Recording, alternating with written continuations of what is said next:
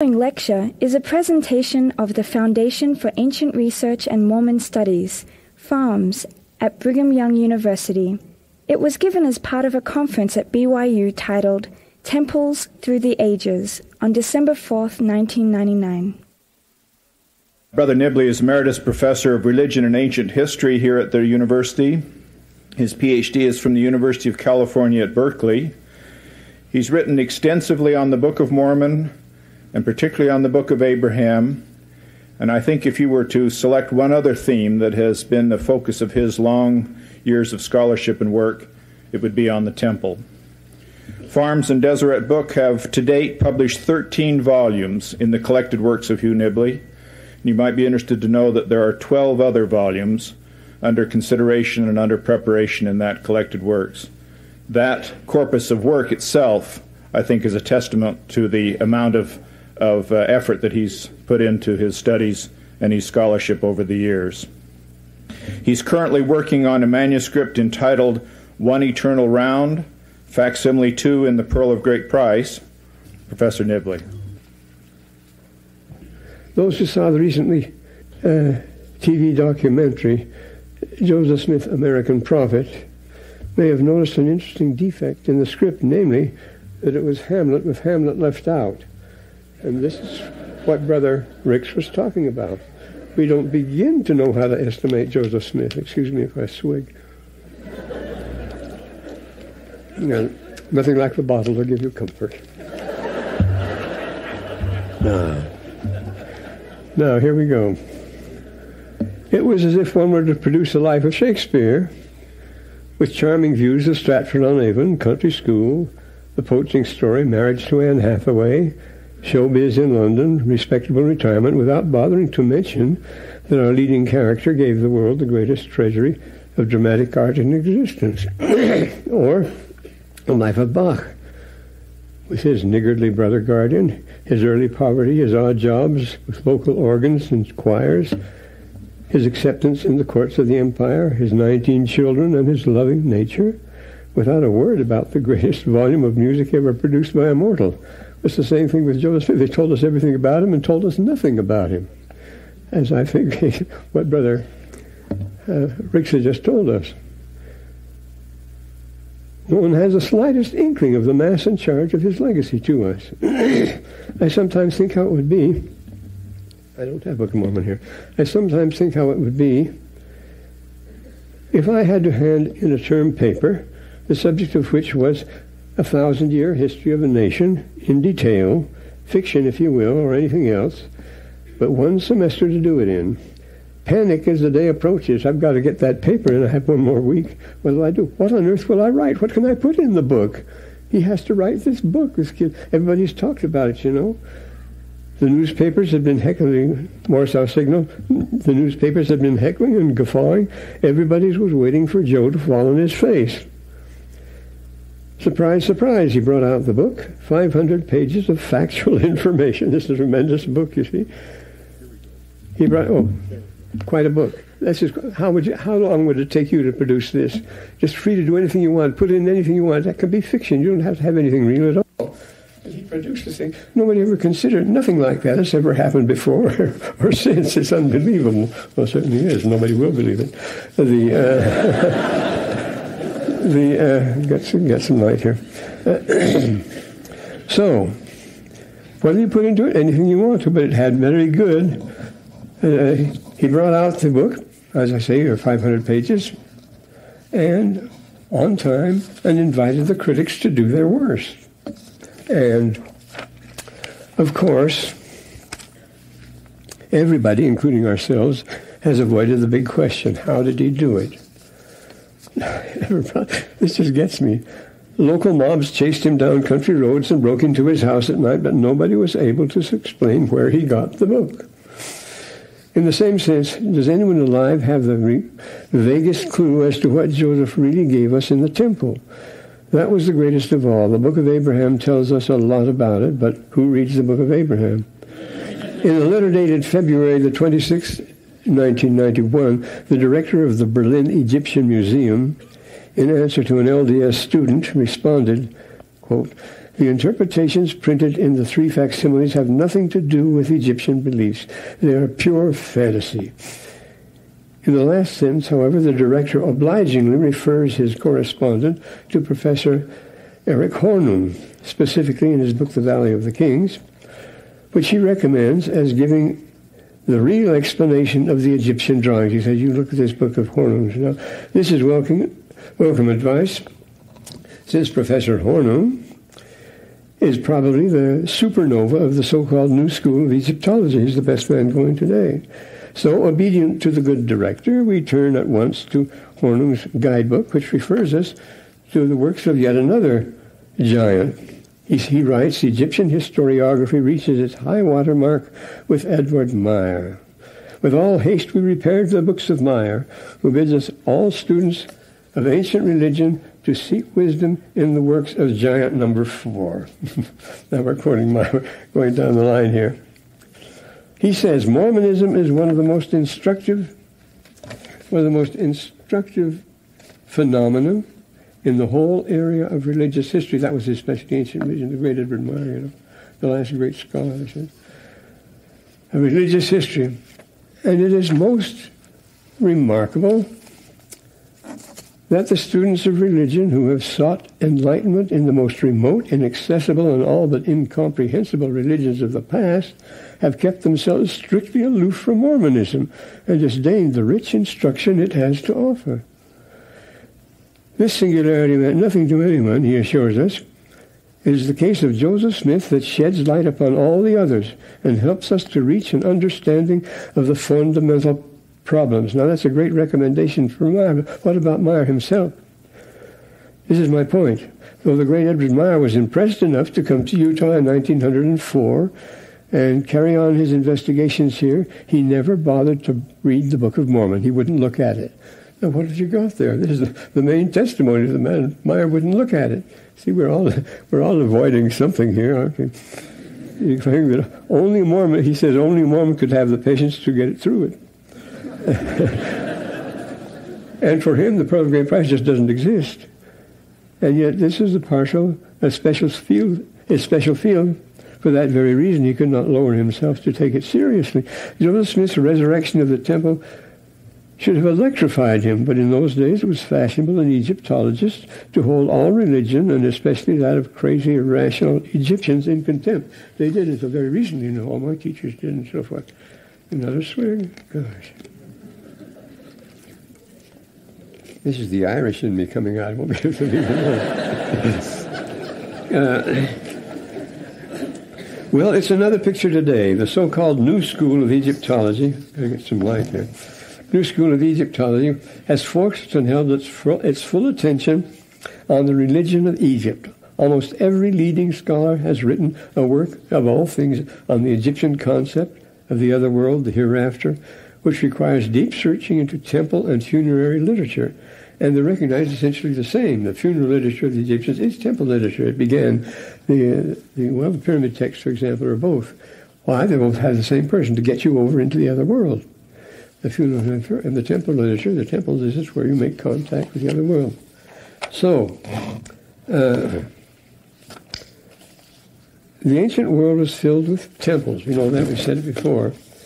But it really was. 2 centuries of worldwide comparative studies have come up with the conclusion that there existed throughout the world from the most ancient times a body of religious beliefs and practices centered around the temple.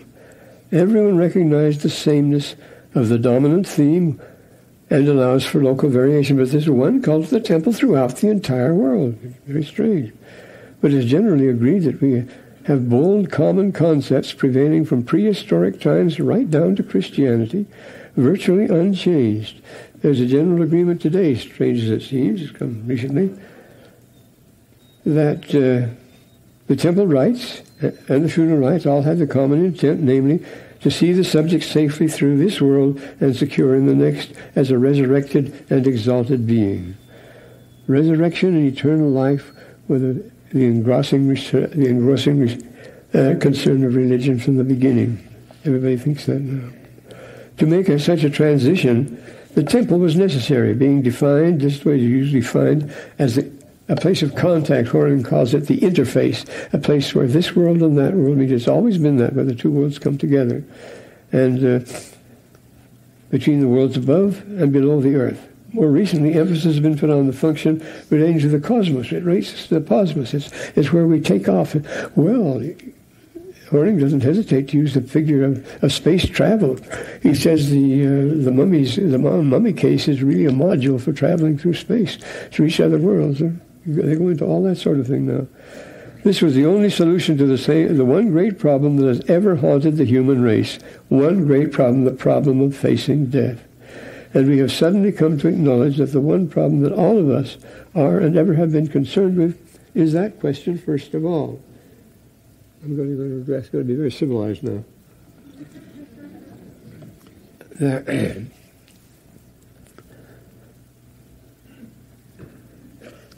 Neo-Freudians, there's a very good book, a recent one by Becker on this subject, and won a very important prize.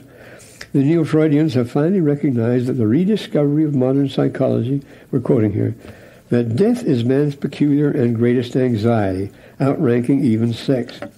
In his prize-winning book, and as Becker finds, he says that all historic religions addressed themselves to this same problem of how to bear the end of life. Religions like Hinduism and Buddhism performed the ingenious trick of pretending not to want to be reborn, he says. Not so our Egyptians. Moritz has pointed out the complete contrast between what he calls the eternity of the Egyptian individual and the transmigration of the Indians.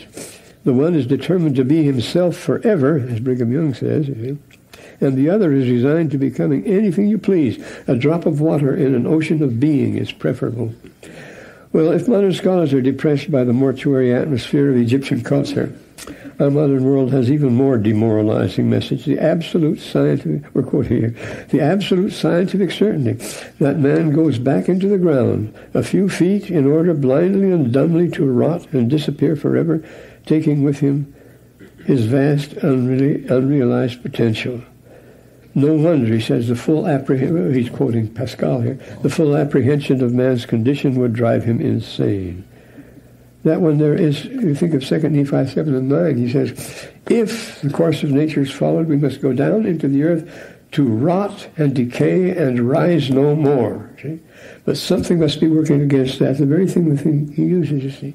And you find lots of charms in Egyptian against, a spell against, in all the literature against Pharaoh will not rot, he will not decay, he will not putrefy. They talk a lot about the stink and the rot and the dust and the smell and everything. And it's very unpleasant, but they've got to face it, they say. And Eliade concludes his work on the cosmos and history with a warning that unless we find a new formula for man's collaboration with creation to give tragedy a meaning, we must be prey to continual terror. We're not approaching the new millennium, and lots of people are scared stiff. You see, that's what he's talking about. And the temple provides the formula. Since death cannot be denied, it can't, it really happens. What hope is there for the hereafter? The Egyptian answer, as everybody is recognizing today, and everybody says this and repeats it, was to start all over again and have a new life. That meant new creation. Well, how was that to be affected?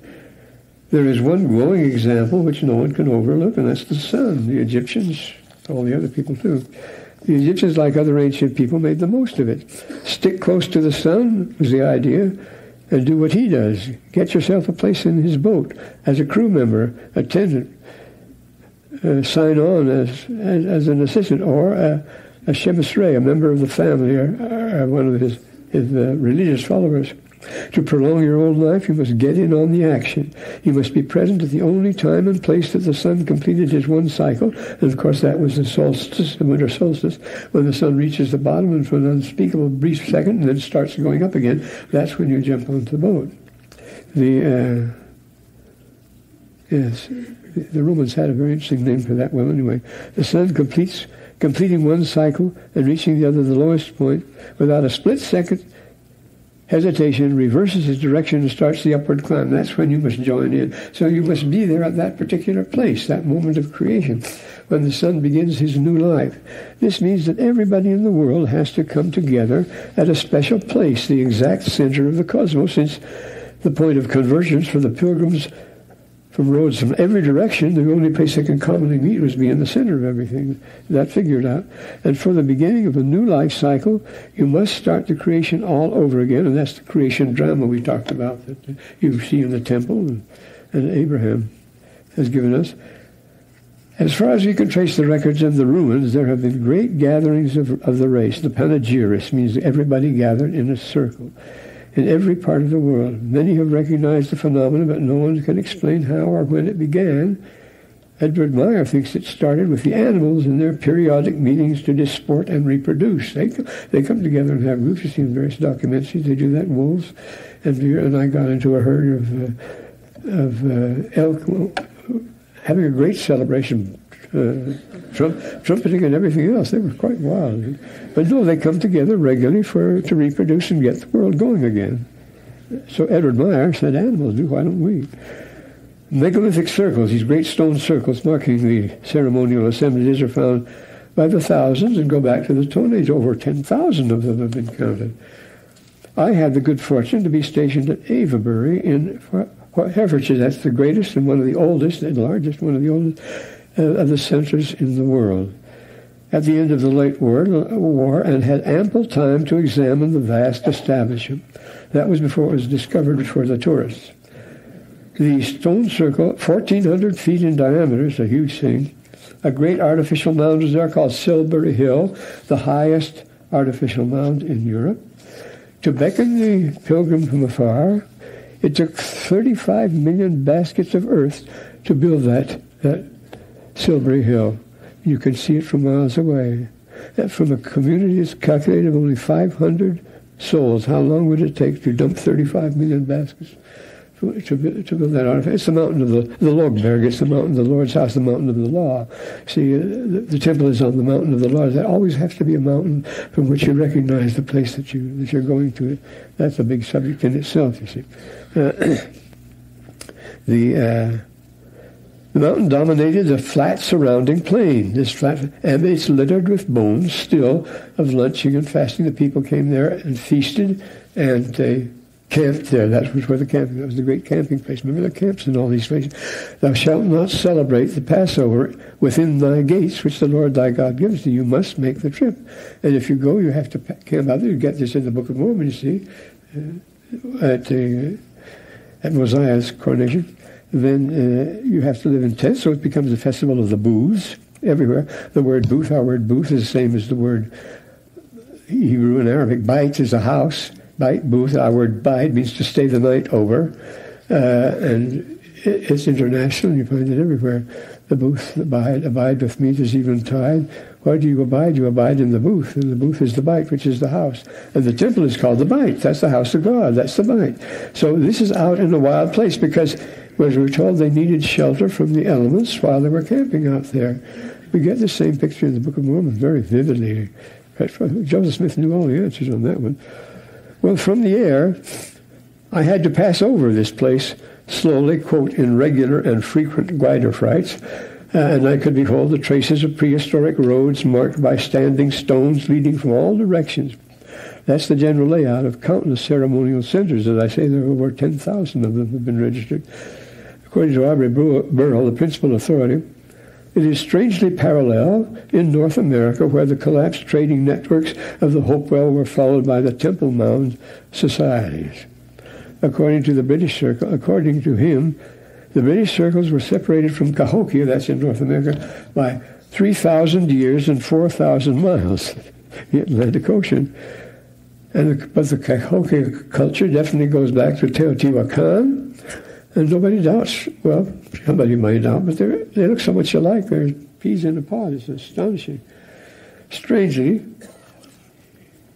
I was prepared for this surprise earlier in Berkeley. 8 years earlier in Berkeley, I had produced a long, laborious comparative study, a thesis examining eyewitness accounts of some 15 such holy centers, scattered widely throughout the old world. There were 15 accounts of what went on in the same places. The same things happened.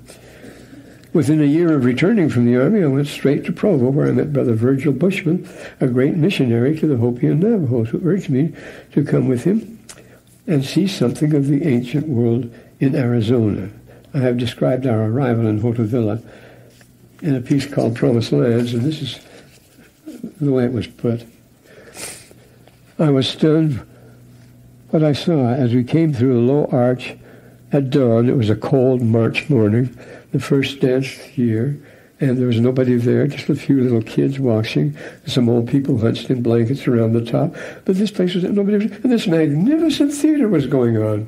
Here we are on a high rock with nothing but desolation on all parts. Remember, these are the Hopi mesas. Nothing but desolation in all directions you could look on. And out in this cold nothing, as if it was suspended in space, I see a full-scale drama in procession. Well, it was like a revelation. What's going on? It was a terrific show. And he said, a splendid drama in progress here on the high, bleak rock, surrounded by nothing that you would call total desolation in all directions, the full-scale drama in progress in the grand manner of the ancients. Everything is being carried out with meticulous care. All the costumes were fresh and new, blowing in the wind. Nothing artificial. All the dyes, all the woven stuff, all the properties, nothing could be gotten in a store. Everything had to be from nature. What an immense effort and dedication that these people had. And for what? They were the only people in the world that still took the trouble to do what the human race had been doing for many millennia, celebrating the great life cycle of the year, the creation, the dispensations. I told Brother Bushman, when the dancers started coming out, there should be 52 dancers, and there were 52. That's the sacred number of the Aztecs, sacred number of the Mongols.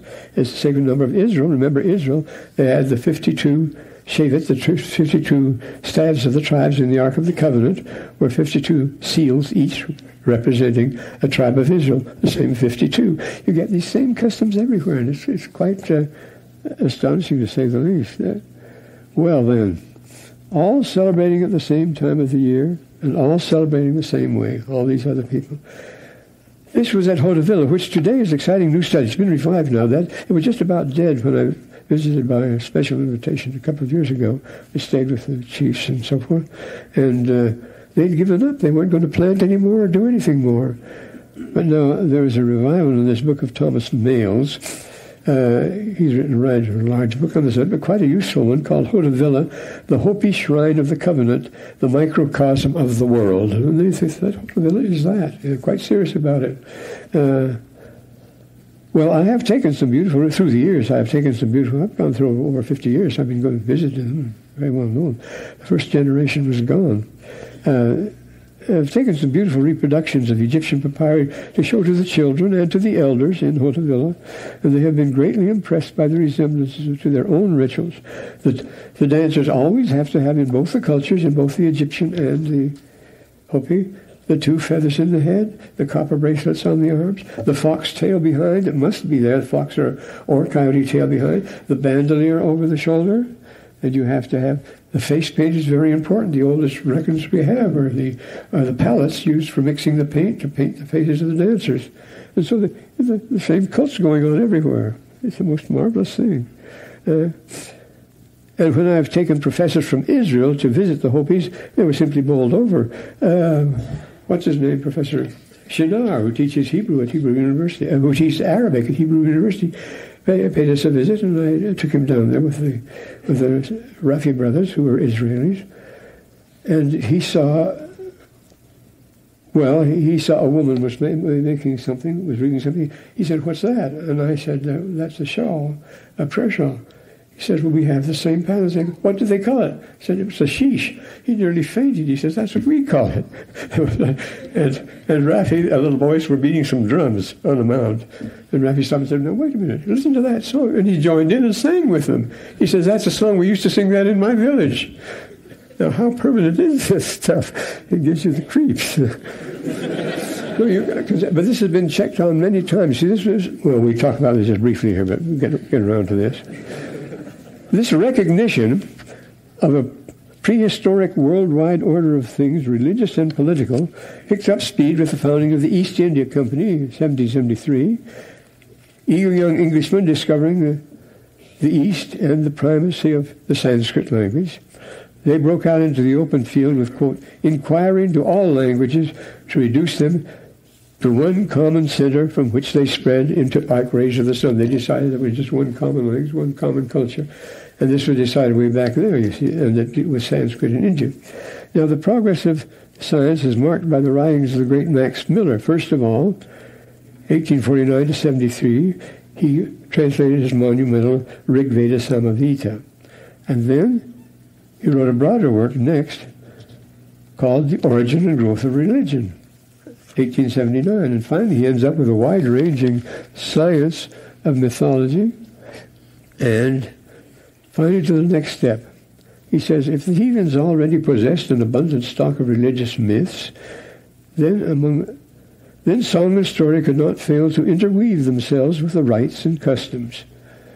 Throughout the world, students started studying these various major events, especially this yearly event, this New Year rite, the great celebration, the year rite, and started making lists of what they went on. Everybody had his lists, and then they started comparing these lists, and they were compared practically the same. Usually the same 5 main things were the same.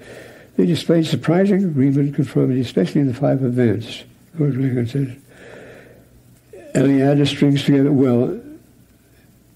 Eliade strings together the place, the celestial prototype, the act of creation, the creation of the world, the sacred marriage, Adam and Eve, the confrontation with evil, Satan, the victory of the king, the coronation. To these, he adds the atoning sacrifice, cleansing the people of their sins, the memories of paradise, festivities wistfully but happily recalling the golden age. As we summed up the picture many years ago, at hundreds of holy shrines, see, I collected records of dozens of them. I wrote up 15 of them, but I got over 50.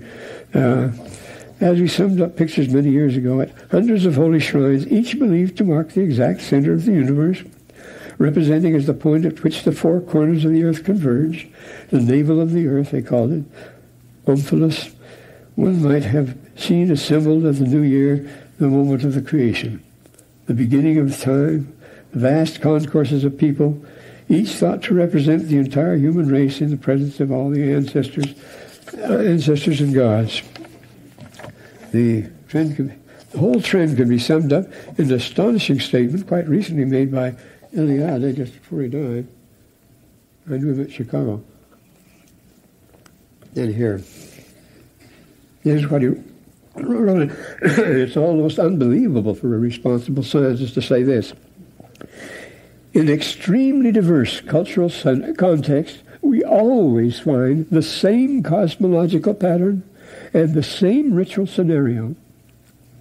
As man progressively occupies increasingly vast areas of the planet, all they seem to do is repeat indefinitely the same archetypal gesture. They're going through the same thing wherever you are. It's a very sweeping statement to make. The great object of the Egyptian ritual was, and I quote here from Westendorf, a very good Egyptologist, the creation, maintenance, and continuation of life beyond death in the cosmos as well as on Earth. After creation, the vital forces of all creatures had to be preserved for eternity, this being accomplished by a continuous renewal or rejuvenation, and for this they have the temple. It is a case of, as Horning says, of periodically recharging the sun. This requires the aid of all living things. Mankind must cooperate in Derchet, the best French scholar on this subject, the rites and ordinances that express the unity of the universe, which must be repeated to keep up man's awareness of them, without which the whole structure would vanish. We must participate. If you're going to live forever, you're better. And Alexander Sharp says, everything meaningful is brought together in a single meaningful whole. Everything has to be brought together at this particular time, at this particular place, and then a new age can begin.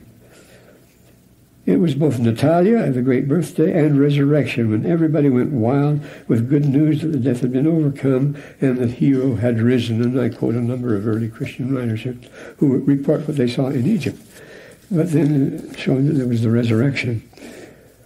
Not the least significant note on the importance of the temple is that it is the source and origin of civilization. Everything comes from it, you notice. Consider the spin-offs of this great year rite generated throughout the world. It goes back, as I say, to prehistoric times. In fact, Paleolithic. The bringing together of vast numbers of peasants from widely scattered regions, bringing their offerings to the temple, required an exchange for converting their substance to acceptable offerings. Hence, you have banks. The bank means the bench of the exchange artist of the money changers in the courts of the temple, in the outer court of the temple. You'd exchange what you brought locally, so what could be acceptable here, just as you have to exchange when you go to another country, you exchange your money. So the bank started out with the temples. We know that well. Our word money, juno moneta, in Rome. When you came to the capital, the first place you had to stop and declare yourself was the capital, Juno Moneta. Moneta meaning she protected the city. No one watched to see that nothing phony went on. So you went up there and you declared yourself, and that was the money. And the place where you would change it was on the benches. They had the bench. They still have them there. You see on the wharf, say at the Piraeus, they have their black velvet little stands set out with the money coins on them. You make the exchange. That's a bench. That's a bank. That's our word, bank. You see. And our temples are still banks. You see the marble and the bronze and the sanctimonious hush, and above all the inner sanctum. When you go down to which is the vault, of course, that's the Holy of Holies. That's this. They're just taking it over, completely substitute. You see, it's an interesting thing. Well, the exchange of goods and services was the great opportunity of the year. It was one time and place at which servants could be hired out for a year and a day. Was the formula. For long, dangerous journeys, you had to have the pilgrims coming. You had to have hostels, and hospitals had to be provided. The local youth inevitably engaged in demonstrations of local pride and prowess, songs, dances, races, athletic events, dramatic recitations, competitions, plays by traveling troops, clowns. The best time to sell your stuff is at the Jahrmarkt, at the yearly market, when everybody comes together. This is where all civilization is centered. There's a good deal of whole German school about that sort of thing. Homer has given us the whole picture in the hymn to Apollo. He says the gods look down and see man suffering below there, and it was a terrible time. We used to be together, now they're down there, and they're awful because he says they're poor, helpless creatures, they're stupid, they're mechanists, they don't know how to take care of themselves, and he says above all, they don't have an akos, they don't have a cure for death or old age. So what are we going to do? Well, I said, let's meet with them from time to time. He says, so Leto, the mother of Apollo, decides to send her son down and establish these meeting places where every year people would come, and he describes how they come together. We'll meet with them, and for a time we'll feast together, and they'll have a golden age and feel very happy about it. And we'll distribute them throughout the whole world. And the pilgrims will come from all directions. When they get there, they'll be all changed. They change their dusty clothes to white robes. They'll wash themselves off, and they'll anoint themselves to engage in rites and so forth. It'll be very nice. And for a time, we'll have a visit with them, and they'll know that we belong to them. Well, this is the idea of the temple. You get it everywhere, you see. You may turn the tape over now to continue the program.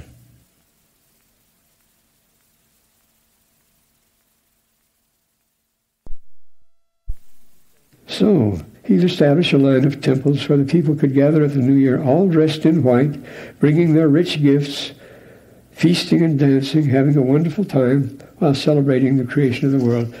First of all, the temple was the home of the arts, and most of all, the temple of the arts and science. You had to have the portraits of the ancestors there. That was, well, they have the records. The library was absolutely vital because those were where the genealogy was kept, and well, that's what Breslin decided too. When you talk about the House of Life, the library, that means genealogy and records, and your history is kept there.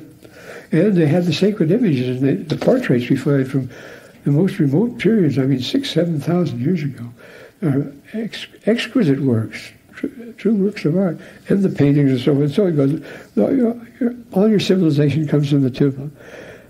The temple itself was a sacred edifice built according to strict rules of divine proportions. Vitruvius' great work on architecture. Everything has to be significant in the structure to harmonize with the universe itself. The all-important timing of rites and festivals required close observation of the heavens. There were astronomical observatories, these places were. Divination by the study of the liver and other parts of animals, the sacrificial animals of birds. Well, that led to advanced medical art. The early reapportionment of fields. They have to do fields and lands. They're reapportioned every year, make new deals. That was geometry. They had to be very accurate about that. It was one time to make and complete contracts as the center of law there. Then talk about the high privileged life. Thoth, the librarian, is addressed as, quote, the Lord of divine words, keeper of the secret knowledge, who established speech and writing, causing the temples to flourish. And all goes there. He assisted the lady of writing, who was the great secretary, and so forth. Well, here are one of many instructions. Well, here's there in the coffin text, which is, very old, from about 130 through 146, they're all on how to seal your family to yourself in the other world. It is done legally and lawfully. This is how it's done. I have an example here. Here. The text. I come before you, exalted one. He's talking about the council there. Exalted ones, both masculine and feminine. Oh, great one. The great one. He's telling the council, in concurrence with the council, which has approved the sealing of a certificate ordering my family to be returned to me. Thoth has said to me, the order has been sealed, giving you his voice. This order has accordingly been validated. This correct writing for the Lady of Appearances is to the effect that my family is to be given to me. The Lady is Seshat, the secretary, of course, who from prehistoric times was in charge of records. And here's coffin text 143. So the party of the first part, this is a legal document, see, this N, the N is the person's name. This N has taken his seat in the west beside the great God. He has opened the mouth of the earth, where the people are buried, the gates of Geb. He has assembled the dependents of this N before him, along with his proper family. He has written down a multitude of persons, names, male and female. He goes among those upon the shore, waiting to hear the word. He hears those within their shrines, in their tombs. This N unites the dependents with the coming of his family of N to him. A multitude has surrounded this N. This N is the same person we're talking about, see, has written down those spirits which until then have remained hidden in places in the west. They give the Ba to N, to give glory to N, causing the caves to open within and to release those who are in them in the noon.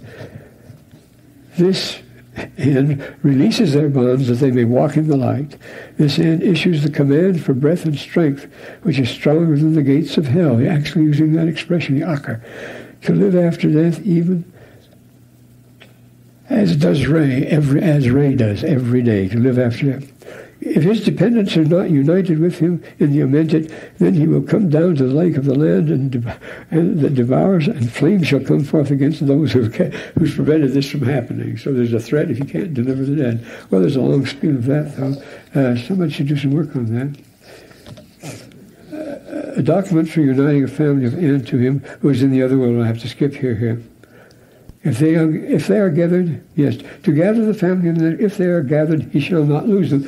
The interesting thing is there, his staff shall not be removed from his hand, using the same expression they do in Israel. The staff shall not depart from Jacob. That's the Shevet, the Ark of the Covenant, the staff of the family, and the individual seal. So this language of Israel, the Shevet shall not depart. If he fails to gather them in the beyond, then there would be no great family reunions on earth with the usual parties and feasting.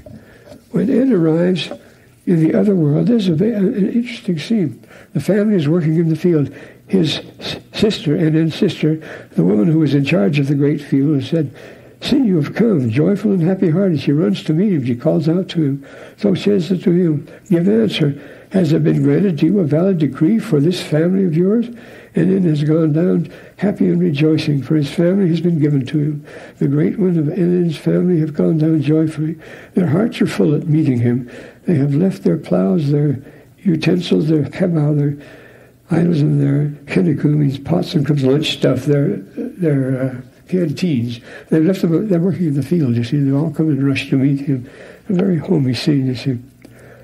Conclusion, assembling the family, father, mother, friends, associates, children, women, concubines, servants, workers, anything belonging to a man for him in the realm of the dead. So you do this work so you can be with your loved ones hereafter. They really had it developed to a fine art. Well, anyway, you've got to get on there. What was the endowment? What did they do when they got to the temple, you see? Well, receives. What are you endowed with? Well, you're endowed with the knowledge and protections you'll need to reach the next world safely. As with us, one went to the table for an endowment. Given all the equipment, information, certification that would need to make passage from this world to the next. To our surprise, this is the main theme of all temple and funerary literature.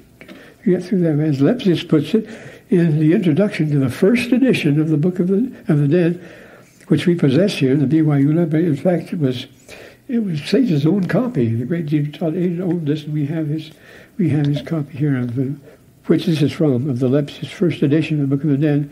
He says the text supplies only to the deceased, the one who holds it, the things he will need on the long journey after this earthly life. There is described to him where he is to be going, what he does, what he hears and sees, and the prayers and addresses which he must give to whatever gods or others he meets. The surprise is that the best account of the endowment is found in the Joseph Smith Papyrus, number 4, the Book of Breathings. The key to the endowment is the eternal progression of the pilgrim from one state, blessed state, to another. And the new school, they're aware of the appalling physical distances and space. They think in terms of space now, you see, as I say, talking about the mummy case as a module. As you approach the camp, now see, all that come to the temple come as pilgrims and have to live in tents, and there's a camp there. As you approach the camp, now this is taking on with Brother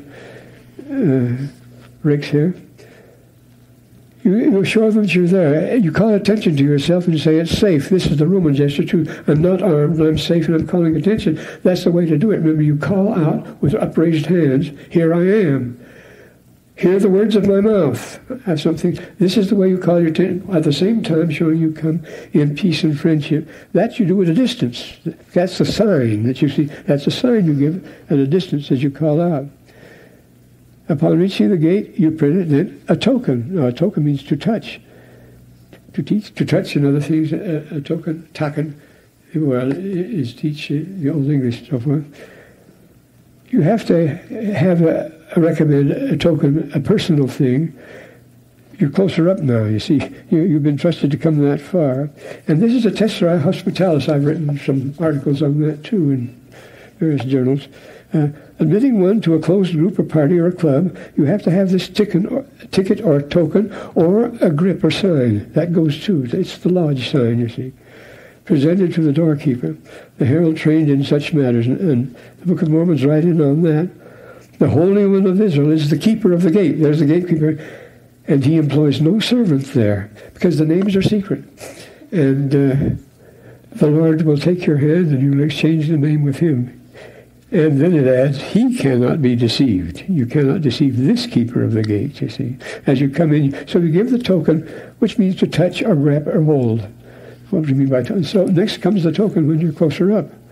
And then, when you're closest about, as you pass through the veil, as the high priest does through the veil on the Day of Atonement, you whisper the name that nobody knows except you. And then you whisper your name. So that it can't be picked up. There's a famous Egyptian story about how Isis tried to get his true name from Re. She used some wild devices so that she could get his name and endow her son with the priesthood, because she was always jealous on behalf of her son Horus. So someone's trying to get your name. Don't give it away. It is very, very secret, you see. Well, to be at the temple, you have to get there, as you mentioned that before. So, yeah, that's correct. So, every endowment, you have to reach the place. Once you've arrived, the traveling continues. This is the point. This is not the end. You continue there. When you get to the temple, you continue your journey for the passage. Many studies written now about the Egyptian temple. Is a passage. The temple itself is a passage. You go farther and farther and farther. You get out. Well, say at Dendera, that magnificent temple, beautifully preserved. You go through these you go up and up and up. It gets lighter, lighter, lighter. And finally, you depart from the roof through the veil, and you go into the next stage. And we have a great and marvelous papyrus, the Leiden T32, which tells how you go from one endowment to the next. When you have left, remember, when you've gone through the veil of one temple, you never go back again. You receive only one endowment. You can come back and work for others, but you receive yours. Where do you go then? You go to the next one, you see. And this T32 lists no less than 696 endowments that you have to get as you progress through eternity. So you have a lot to look forward to. But we're assured you will never be bored because each is different. You do, what's his name? A very good teacher about the name of Aspen has written about this, because you never know what's coming up next. You have the vaguest idea what comes next. Each is a great and glorious surprise. So you'll never be bored as you go, because life is passing on. You do keep moving. You do keep progressing. We say eternal progression. That's exactly what this is. You go from one, the next endowment, but the next endowment is a totally different experience. It's not like this one at all. This is the Egyptian temple. It's quite a story. But, the suppliant, upon arriving, removes his dusty clothes to be washed, anointed, dressed in white robes and slippers. Then he receives a new name, secret in his own, proceeds from chamber to chamber, from level to level in the temple. He's still progressive. He's still a pilgrim as he passes through the temple. After passing through the veil to depart, he never returns again, but proceeds on his way to the next temple to a higher endowment. Well, now becomes the question, what happened to all the temples? Got to hurry up. What happened to the temples? Then they had them all. Well, the reply to that question is well documented. They were privatized. No, remember, these temples were free from taxation, free to engage in trade, under the guise of charitable foundations, you see, accumulating land grants from the king or the nobility, along with the serfs that go with the land to cultivate them. They ended up owning all the property, becoming enormously rich, as the Cistercians did when Henry VIII decided to take it all away from them. They became just too rich. They became owning everything was owned by the temple. So they changed their nature entirely. The priesthood of Thebes grabbed everything and finally aspire to take over the rule of the country. Well, you have the case of Wen-Ammon, the high priest of Thebes. He goes to Byblos to buy some logs, some cedar logs, to repair the temple of Ammon. But his money is stolen on the way, and when he gets there, he asks the king of Ammon, well, you'll give me credit for this, won't you? So the king says, well, let's bring out the records. So they bring out the records for hundreds of years back, and look, you people always paid cash on the line for cedar logs, and you're going to pay too. So then, when Ammon has a fit and he threatens him, you see, with a mighty iron, aren't you overawed by Ammon? See, that's the way they turned Ammon into a good business. You better kick through or Ammon will get you, as far as that goes. So this was what happened. I spent my mission up and down the Rhine, in the Rhine Plain in Germany. It was medieval country and Catholic, and I traced every house in scores of villages, attracted every house, and got a pretty good idea of what's going on there. All up and down the length of the great river, you find these great, magnificent cathedrals like Cologne and Speyer and Freiburg. And next to the cathedral is the bishop's palace. The cathedral, of course, is a seat. It's the center from which the bishop operates. He preaches. It's his cathedra, from which he teaches, and all authority goes out from there. But he is the authority. This is the temple now, and next to him is the bishop's house. And that was the palace of the prince bishop. The dual role is taken over and presented by the notorious wicked. Well, we know all this from Longfellow, The Children's Hour. And I think of the Bishop of Bingham, the wicked Bishop of Bingham, in his mouse tower on the Rhine. Right plunk in the middle of the Rhine is this tower, the mouse of this grim tower. Well, the bishop lived there, and he tithed everybody who went up the river. Everybody had to pay him, and he was oppressive of the peasants. He was wicked, and so on. This is what happened to the temples everywhere. They got to be paying business, and they became corrupt. The priesthood, we get that in the Book of Mormon too. Well, yes, these dark towers were keeps and dungeons under a curse, oppressors of the peasants, doomed to fall. And right from the beginning, there's golden Mycenae, sacred Thebes, Troy itself, Camelot, Persepolis, Jomsburg, the house of Usher, San Simeon, all claim the powers of the temple over subjects. Under the castle was the realm of Pluto, or the caves where the dragon slept, guarding the gold, the cursed Rhine gold. You see, the thing is phony, so it all has got to be wiped out and disappear. So it's a tragic picture. You see, the ring of the Nibelung. The once free inhabitants of the land, you find, and here's the dragon, guarding the cursed gold, and under him are the gnomes, the slaves, the former inhabitants of the land, working away under compulsion to bring out more gold. The whole thing, this is the way it works now, and the Prince gets it all. Of all the people to tell us how this took place, well, Aristophanes is the best, because he can be as irreverent as he wants to. Criminus, his old man is a typical Joe, and he's having a hard time going because all the money's going in the wrong way. So because people are crooked, they're robbing each other. The smartest people are getting away with all of it. So he's to go up to Zeus to complain in heaven, because Pluto down in the underworld has got all the business. When he gets there, he's told, well, I'm afraid you have to go down there to see him. He's working now in the outer office of Pluto. Job, Zeus himself, it was too good a job to resist. Pluto offered him too much, he said. So this is the way it happened. It's a familiar story. We see it now. You see. But this should go out and ring all through the ages. This theme has been going on all the time. It gives a very interesting cast to our world history. Well, I'm talking much too long. This is terrible. You won't forgive me. Well, then, this is an important thing. The commercialized temple, the cloud-capped palaces that stand out in bold contrast to the true solemn temples, Shakespeare said. I labored in most of those big cathedral places along the Rhine, and they won by frontal attacks, sheer assertion, overpowering display, a demonstration of might and glory, from the awesome horns of the Tibetan lamasery to the booming organs of the Byzantine court, an overpoweringly contrived theatrical production which overawed, and that's the nearest you'll come to converting. When Eusebius tells us, he was a personal friend of Constantine, he says, when you see Constantine march out in procession, a beam of sunlight hits his garment, which is completely covered with jewels from top to bottom, and it glitters like a Christmas tree. You felt you were in the presence of an angel of God. See, they put on a show, and that won. This mind-boggling theater was taken over by the West and combined the intoxication of the senses with the compelling force of mass action.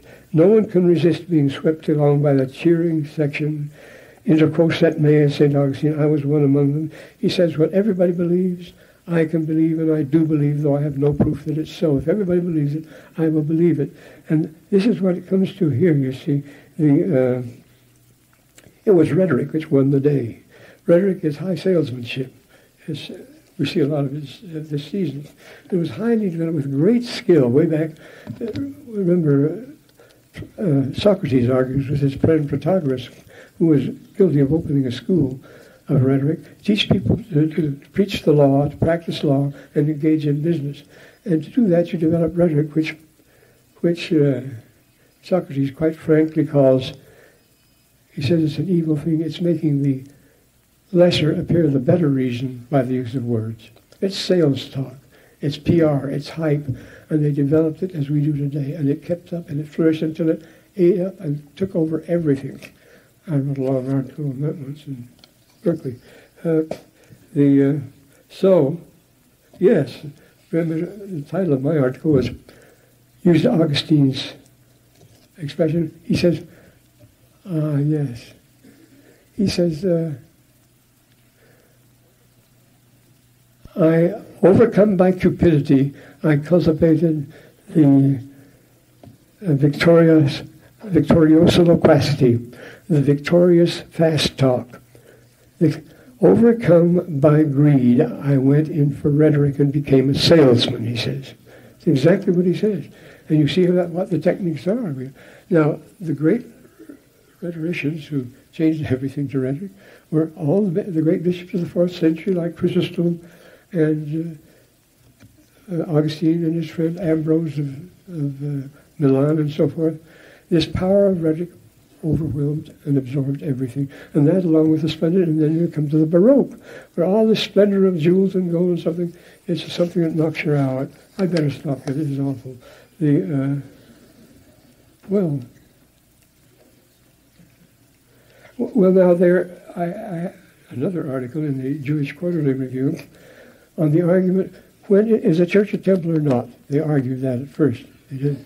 No, they said it's definitely the early Christians, because the earliest Christian writers said we go up to the Temple Mount and look forward to the time when the Lord will restore the temple. We want a real temple. No, said the rhetoricians, a spiritual temple is what counts. That's the real thing. Well, they said spiritual, they're a dime a dozen. So there was quite an argument about that. And no, this is too long. Oh, well, let's consider this now. A contrast, just a final word. Forgive this intrusion. Take a Saturday morning when I set out for a temple. I set out for a temple I've never been to before in the valley here. See what the contrast is. Now, Brother Pinnock has told us that.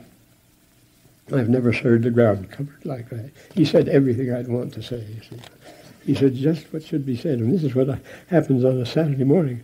I set forth, and I tell no one where I'm going. I enter the temple without signing up. I don't have to sign up or anything. That's funny. I just flash a recommend, and they take it at face value. They don't ask my name. That's your Tessa Hospitalis. That's your temple token, you see. It admits me without argument. I have brought my temple clothes, and as Brother Pinnock says, they're just like everybody else's. There's no rank, there's no distinction, there's no Freemasonry or splendor, or none of that at all. Even if it's the president of the church, all the same. Well, what have we got here? This is not the same thing at all. And here is an absolute distinction. The glory of the vestments is one of the great assertions of the other temples.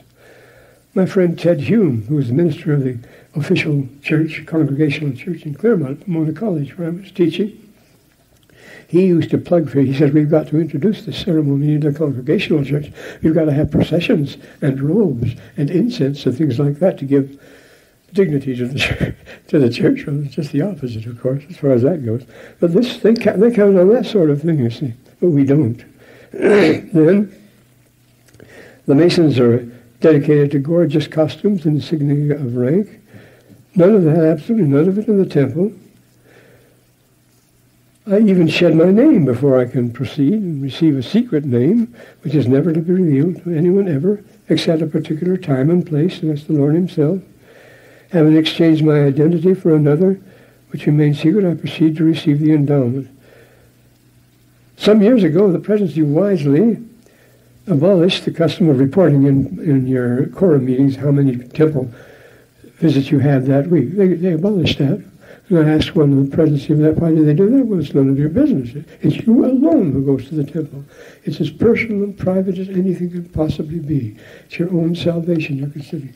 And this is a different thing entirely. This has to do with the eternities. There have been what might be called manifestations in the temple. The most famous being the dedication of the Kirtland Temple. Even the Kirtland Temple were just individual manifestations. Remember, they put them together and had quite a sheaf of them as far as that goes. I'm sure there are many here who've had manifestations. I have too. Won't tell anybody. But those things do come. And there's nothing we could do about it here. I was going to introduce this. Well, I think I will anyway. This is final. I promise you I'll say no more. This is the cover. I should have given that to. This is the cover of the Ghost Sonata of Beethoven's Hammerklavier Sonata. It's a mountain of noise with a beautiful middle movement, and he dedicates it to the temple, to the priest. And this is what he said in this dedication, to follow it out here, showing how they pour it on here. He says here, well, this is the cover of Beethoven's great and noisy Hammerklavier Sonata. It is dedicated, quote, to His Imperial Royal Highness, Eminent and Eminence, the Durchlauchtigsten. Now, a Durchlaucht means, dictionary tells us, most glorious, exalted, and serene. Durchlauchtig means supremely supreme, above that. But he says Durchlauchtigsten. He makes it a Durchlauchtigsten. He makes it a superlative. So the most sublime, sublime, sublime, and then he follows it by the Lord Archduke. That isn't enough. He has to say Lord twice. The here and Erzherzog. The Lord Archduke. And he's still pouring it on. And then the interesting thing here is what I was to get to. Yes, no, he's this. The Archduke Rudolph of Austria, Cardinal Archbishop of Olmütz. This is dedicated with the deepest awe, Ehrfurcht, and reverence. Could glorification go any further than this thing? He just pours it on. The different thing, the bottom line is the interesting thing he says, which says, property of, right here at the bottom of the, oh, got it right here. Oh, just like this. Property of the publisher, all profits go to Artaria Corporation of Vienna. There's a profit in it, it all goes to the corporation. He gets the compliments, the bishop gets all the compliments. Why should you pour it on like that? That's groveling as far as that goes, you know. And he signs himself Van Beethoven. That Van doesn't mean phone at all. That's just a Dutch name meaning the village you came from. But no, they have to do this. So you see what's happened to the temple. And we're facing that sort of thing again, aren't we? Say a matter of values. But the simplicity, how this temple I described, I could go on describing this individual side of it, is just yours. You leave without registering. You say, I'm going now. You don't have to sign a register to leave or thing like that. You just leave. And you come back again when you jolly well feel like it. It's a marvelous thing. So this is the nearest thing to an incorruptible. How can I be corrupted then? It's all between me and the Lord and no one else. That's what it is. Yes. I remember when I asked, when President Smith, George Albert Smith, about something in the temple, he says, he says, I don't know the answer to that. You know, that's between you and the Lord. I don't meddle in your affairs. This is the nearest thing to an uncorruptible order of things you'll ever find. How can you corrupt it in this case? It's most marvelous. Well, what I do is thank Brother Pinnock for his talk. It boosted me, it cheered me up in my misery. And I thank you for listening. Well, I wish to bear testimony that I have many reasons for believing this is so, and it is, believe me. There is something, the temple has a future. Until that time, there will be nothing else left in the world. What for that?